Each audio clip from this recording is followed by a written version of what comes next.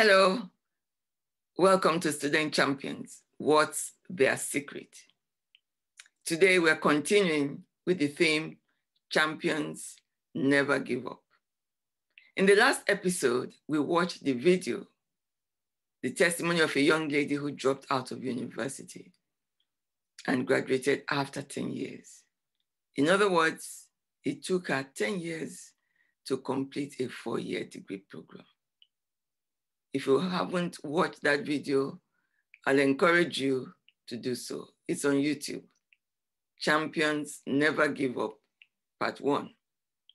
Today, I'm delighted that this young lady, Amaka, is here to tell her story. Let's listen attentively to this interview with her. Okay, yes, thank you very much, Amaka, for coming on this program, your very first guest on this program, and thanks for your willingness to share your story with the world. You know, we watched your video of your church graduation last week, and every time I watched that video, it brought tears to my eyes. It's very moving, and I'm sure I'm not the only one who felt those emotions. So I thought it would be a good idea for you, because many people want to find out what happened to you, want to hear more about your student journey. And because there are many people out there who may find themselves in similar situations. I'm sure with this COVID, maybe some people probably would have given up along the way. Mm-hmm. And so, because there are lots of mental health issues, that have been created by this pandemic. So I thought it would be a good opportunity to hear your story and take us through your journey. When did you first enter the university to start your degree program? And why did you drop out? Right. Well, first of all, thank you for having me here. I really appreciate this. I will try my best to do justice, to tell my story. I'm still learning, still processing what happened. But I started in the fall of 2011. I still remember my first morning commuting to school. My entire first year was a haze. And I remember specifically, walking into university and just walking through the halls of this massive campus, feeling like a grain of sand at a beach. In many ways, I was unprepared completely for university. Mentally, I was very scattered.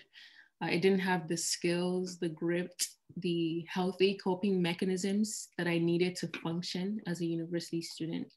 My time management skills in particular were very poor. Things I could get away with in high school, like pulling an all-nighter, the night before the paper is due and still doing well. I couldn't do that here. And I remember I got my first C on a paper and my whole world flipped upside down. But I think what really got me though was not that I was failing, but it wasn't due to a lack of effort. I really tried. I tried so hard. I would sit at my desk for hours trying to write an essay and it wouldn't work. It felt like the tap up here was just shut off. I would start my assignments, I couldn't complete them, I couldn't submit them, so I couldn't pass my classes. At first I was still showing up to class, still doing the readings, still engaging in class discussions, which my professors loved. But I couldn't complete my assignments and that failure began to fester. I began to spiral as I watched myself fail over and over again, no matter how hard I tried. And I was too ashamed to ask for help. I couldn't even, look at my transcript at one point. It was peppered with every letter grade possible. I'm sure if I could have gotten a G, I would have gotten that too, I felt so powerless. So I went from being unable to complete my assignments to not being able to begin them at all. I went from being unable to drag myself out of bed early enough to get to class on time to being unable to get out of bed full stop. It grew worse and worse year after year, especially for someone who growing up, school was always an area that I excelled in. So, every failure, I felt the full weight of every failure. Every late submission, every time I was late to class or didn't show up, the mental torture was constant. So 5 years later, I had just incurred a fresh slew of Fs, and I was completely absent for the entire semester. And I just knew I just needed to stop. I needed so badly to heal, to take the breath that I so clearly needed. So in 2016, I officially decided I would take a break from school. And yeah, that's it. That's when I decided to take a break. Wow. So you mean all along you were actually in and out of uni, but you were struggling to cope? Yeah, wow. The whole time, yeah. And you didn't go to ask for help from your professors? I was too ashamed. It took, I just couldn't handle it. The reality, it took a while for it to sink in that I really was doing so badly. And so for someone who had taken pride in doing well at school, who'd taken for granted, actually beyond even taking pride, I just taken for granted that I could do it. You know, if you walk all the time, you take for granted that you can just walk in your own strength until you sprain your ankle or something, and you realize actually, you know, that you're not the source of your ability to walk. So doing well at school, I couldn't even admit it to my parents, like the full extent to which I was failing, not to talk of talking to anyone about it. So I was really dealing with that personally for a very long time, until I decided, you know what, like I'm not fooling anyone. I need some time. Yeah. So what's happened after you dropped off? What were you doing with yourself? Mm-hmm. Yeah, so I think later that year, after I had decided to officially leave school, I had one of the worst and the scariest depressive episodes. I went 2 weeks straight, or more, just locked up in my room, unable to get out of bed. 2 weeks straight, I was in bed. I even couldn't even show up to work, and they called my parents like to find out like what was going on with me. I just radio silence from me all of a sudden. It felt like I was stuck at the bottom of a very deep pit. And when I finally resurfaced, I just became so angry at depression. I just could, I was done. And so I was like, you know what, I'm going to fight this with everything in me. So I quit everything. I quit my job. I quit every responsibility that had been hanging over my head. And I decided to just focus on living, to figure out what it was like to live again, to look forward to life, to spend my days actually conscious, not, you know, stuck in bed in fetal position in my mental torture chamber. So I would even repeat to myself over and over again, more conscious hours, just more hours awake. So I had to relearn the basics, how to take care of myself, how to eat well, move my body, exercise, stretch. I would create playlists and listen to them. Unfortunately, I was trying to do all this in my own strength. So, you know, I took on coping mechanisms that were actually traps. Like I was doing yoga, smoking weed to give myself something to look forward to in the morning. It started out, you know, beautiful, but over a long period of time, you could see that it was draining me. Like you could see it physically. I became unrecognizable.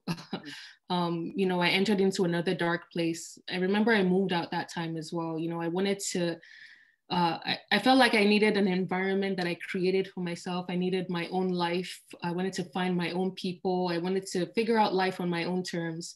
I got a job, you know, a full-time job at the back end of a kitchen, which is a different, that's just a different way to see life.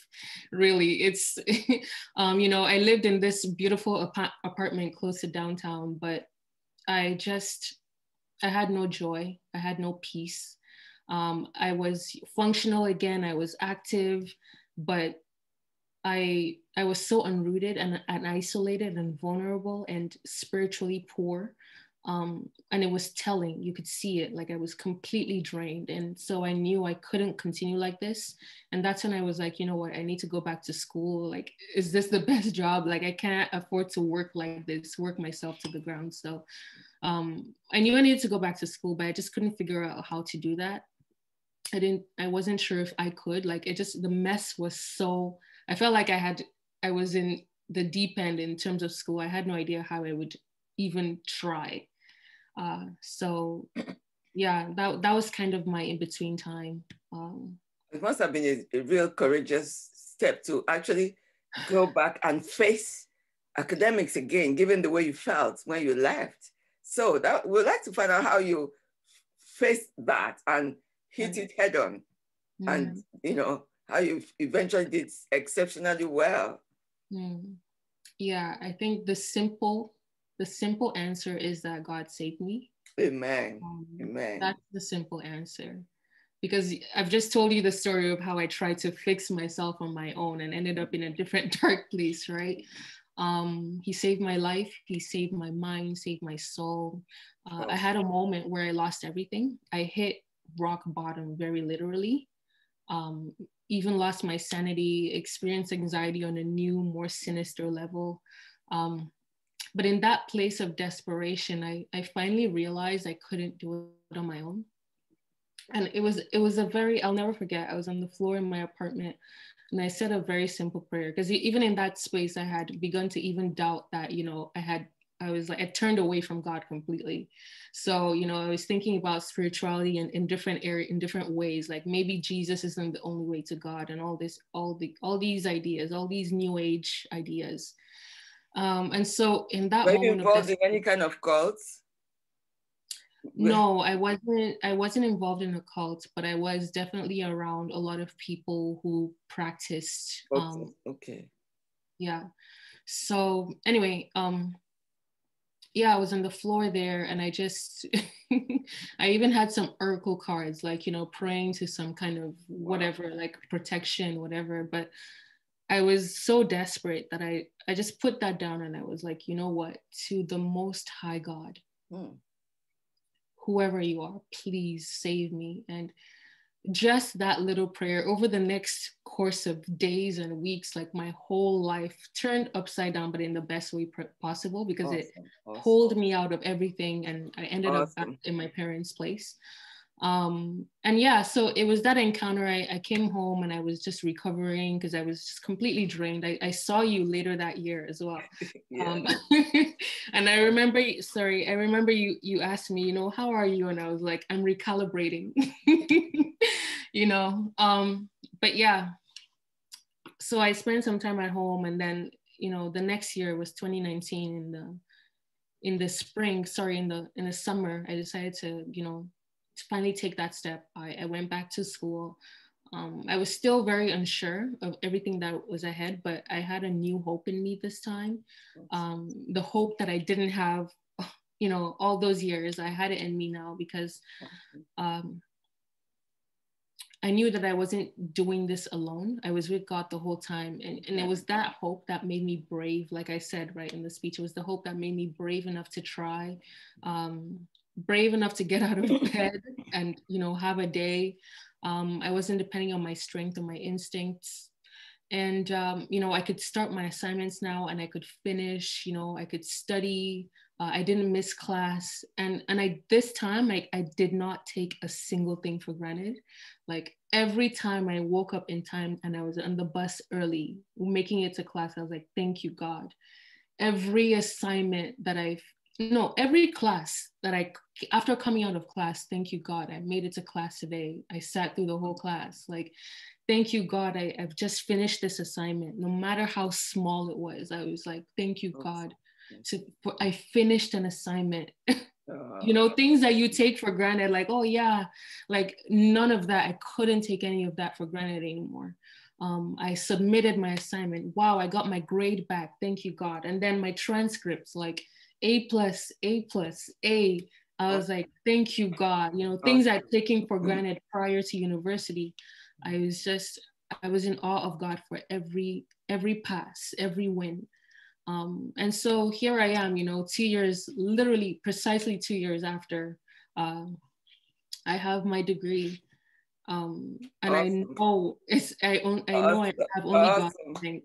Yeah, it's God. So what advice, I'm sure there are some young people listening to this and wondering, okay, I'm sure, there's nothing new under the face of the sun. There might be somebody somewhere going through what you're going through right now. So what kind of advice would you give to the person wanting to go into uni, somebody wanting to go into uni for the first time, or somebody who's dropped out of uni for some time, what kind of advice would you want to give to them to help them, you know, get their lives back? I think the first thing I would say is ask for help if you need it. I think the pressure to think that you have to do it all yourself and figure it out all by yourself, it's such a lie. No one is alive today without the help of someone else, no matter what it is, no matter what area of your life.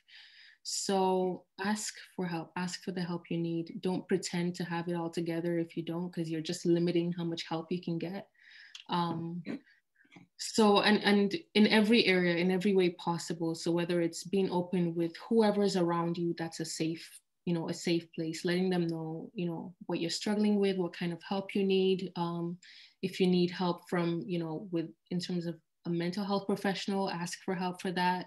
If you need help with anything, and I think even spiritually, specifically spiritually, ask God for help. Like the turning point in this story, in my story, was that moment when I made this desperate plea to the Most High God to please help me. Even though at that time I wasn't talking specifically about school, I just, you know, mentally everything, I needed help, and God helped me and brought me back to a place where it was even possible for me to go to school in a way that was functional. So yeah, please ask for help, ask God for help, ask your parents, your brother, your sister, your family members, professionals. Another thing that really helped was I was talking to the school administration. So counselors, like counselors that are there for you, your department counselors, your program counselors who are there to literally just help you figure it out. As many emails as it takes, or as many meetings or sit downs as it takes, talk to them, ask for help. I think that's the biggest thing. Yeah, ask for help. I think that's the biggest thing. Awesome. And I think one important takeaway from this is, okay, it's taking you 10 years to get your degree, but you got it in the end. And that's the most important thing. That's why we must never give up, never lose hope that, oh, no, no, I can't. I'm too far gone. No, you are never too far gone. No matter where you are. It took her 10 years to get a 4 year, but she got her life. So that's the most important thing. So wherever you are watching this, it's never too late. You can still make it. I hope that you have been blessed. Thank you so much, Amaka, for coming to share your story with us. We rejoice with you. Can see your face is glowing. I know that, you know, have you figured out your next move at the moment? I wouldn't say I've figured it all out. But this time I have a clarity that I didn't have, you know, when I was confused back then, because I know where to go to for help. I know who my source is, and that's God. And I know that God is, you know, so right now my plan is to spend the year figuring out my plan. And just being clear before I make my next move in terms, because school is expensive, let's be honest, right? So yeah, so I'm just spending the year just asking God for help, asking him to make clear for me what my next step is. And I'm very sure, I have no doubt in me that in a year I'll know where a good step to take in terms of my education. So awesome. Well, Amaka, it has been a pleasure to have you. Thank you for coming, and I want to thank our viewers for watching. I hope you have all been blessed. Thank you very much. We're happy to know that Amaka got her life back and is thankful to God for her restoration. She's now looking forward to what God has in store for her future. You heard how she asked for help when it became necessary. Champions never give up, and they're never afraid to ask for help. Perhaps you're a student watching this and going through some challenging situations or struggling in any particular area. Don't hesitate to ask for help from the right people. I hope you'll watch my next video, in which I shall be interviewing another champion whose circumstances are much different from Amaka's, but there'll be something to learn about how to be a champion. Please like and share this video and subscribe to my YouTube channel. I hope you have been inspired by Amaka's story. Thanks for watching. God bless.